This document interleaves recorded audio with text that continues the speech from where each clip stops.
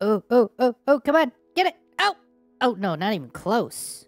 Heyo, welcome in everybody. Today I'm going to show you how to make a screensaver for your stream, just like this nostalgic DVD video screensaver. I'm going to show you how to go from this to this. Or this. As you can see, we've replaced the DVD logo with a custom image of your choice. Alright, the first thing you're going to want to do is hop on over to our Discord. I'll post the link in the description. You're going to want to find this video, download it, open DaVinci Resolve. I'm using the free version. This is version 18.6, but any newer version should work just fine. Go ahead and click the Edit tab. From here, grab your media from your Downloads folder and drag it right into the media pool. Go ahead and hit Change. Then from there, click on the media and drag it right into your timeline. Go ahead and right-click the clip and click on Open in Fusion page.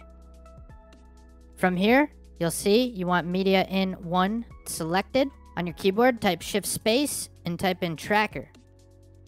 Go ahead and hit Enter to add it. Make sure you're on frame 0. Take the tracker and drag it over right onto the center of the dot. And go ahead and click on Track Forward. Alright, when that's done, go ahead and click OK. Next, what you're going to want to do is add your image. You can use any image you want. Take the image, drag it right into the Fusion nodes right here. And then go ahead and connect that to the tracker. Now you'll notice it hasn't appeared. That's okay. Just click on the tracker, click Operation, and change that operation to Match Move. And there it appears. Now, if I hit play, you'll see it moves with it, but it's not centered on the tracker. So what I want to do is I want to center that image onto the tracker. The way to do that is I'm going to add a transform node. So select the media in 2, which is your image. On your keyboard, hit Shift Space and type in transform. Go ahead and hit Enter. There's the transform node. With that selected, you'll see it adds this control right over top of the image. And I can drag that right to the center of that dot. Now if I hit play, maybe I want to change the size of it, so I'll scale it up a little bit bigger. So this is looking good.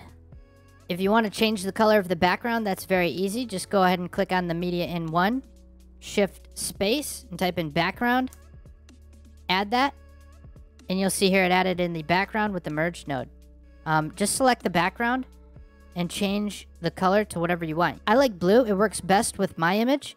And blue is actually going to be the color that we key out. So we're going to remove this background when we add this video as a stream overlay. Next, I want to go to the Delivery tab.